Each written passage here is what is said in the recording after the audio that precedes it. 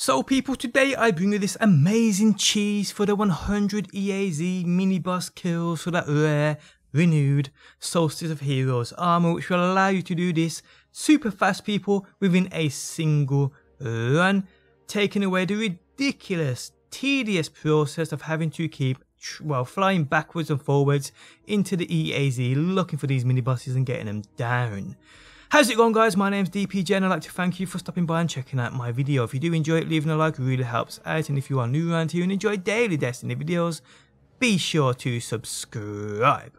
Okay, so a cheese has been found, people, which allows you to get your 100 mini boss kills within a single run, with getting a mini boss kill literally every 40 seconds, which in comparison to some people doing this, well, it's basically taking them all day, is a massive difference. Now, if you've already done this and already have that legendary Solstice gear on one character, keep this in mind for your second or third character if you do plan on doing them. So all this is done in a team of 3, which is important, and load into the EAZ. The one you are looking for is the Cabal one, but there are 2 different Cabal versions where the bosses differ. You need a certain one to do this, and the one you are looking for is the one with the 3 Cabal bosses who have those sticky turrets, those sticky rocket turrets on their back.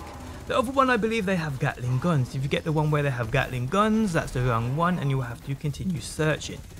You need the Unbowed Legion bosses.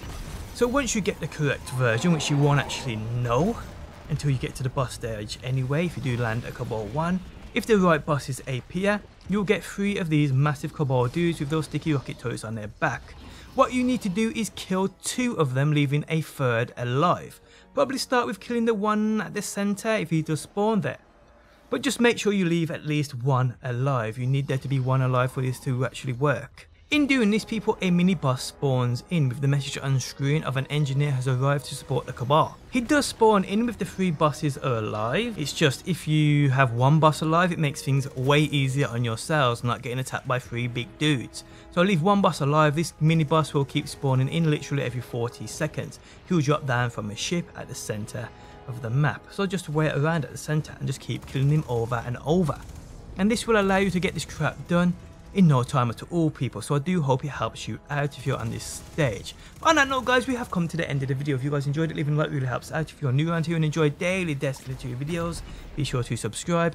And if you never want to miss a video I upload, you can turn notifications on by hitting that bell button. But guys, thanks as always for stopping by.